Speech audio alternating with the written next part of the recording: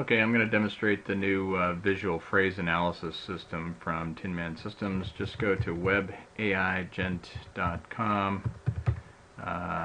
Actually, you don't need to enter anything else, and you'll go to the index page. There are two examples for natural language processing. We have a video already on the online thesaurus, but this is the new one, visual phrase analysis. Just select this one, and you'll go to this page here. You can enter in any phrase that you want. This is a test phrase, and then click on Analyze Phrase, and what it'll do is just go through and scan and get all the single standalone words, give you the number of occurrences, but also parse forward and backward on each word to give a collection of word phrases that are found and give you some quick stats on that. Additionally, there's a visual tool down here which is a diagram of all the unique words as they relate to each other and are found within that phrase. Now, this isn't very meaningful right now because we have a very short phrase, but if we were to, let's just use the sample phrase. It's already built in. You can enter up to 1,000 words in length. This is something we just created for your testing, easy testing. But let's analyze this phrase. You can see that we found 90 words, 90 unique words, 90 total words, 62 unique words, and 78 unique phrases.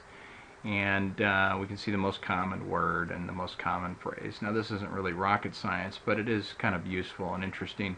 But down here is of particular interest, and this is the diagram that shows all unique words in that phrase, and it shows their interrelationship. So if we zeroed in on the word you, we can see that, let's see, you was found 6 times. We have to go down here.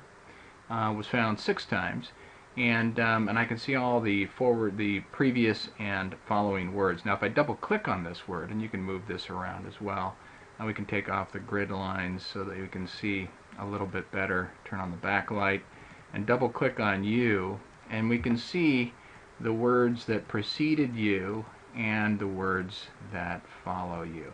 And you can double click on these and just kind of continue to traverse this phrase. But this is just a way to see on any unique word found within that long phrase exactly what precedes it and what is the frequency of that word that precedes it, and the same thing for words that follow it. So everything to the left here are words that preceded the word phrase, and there were looks like 5 or 6 occurrences of that. There were 2 times that the phrase button occurred.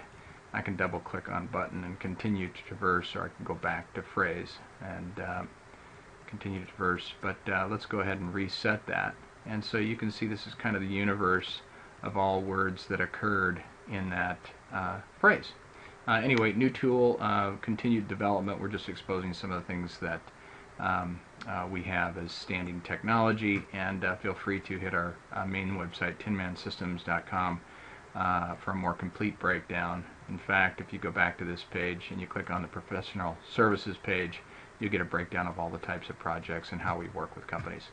Anyway, thank you very much. That's a quick example for you.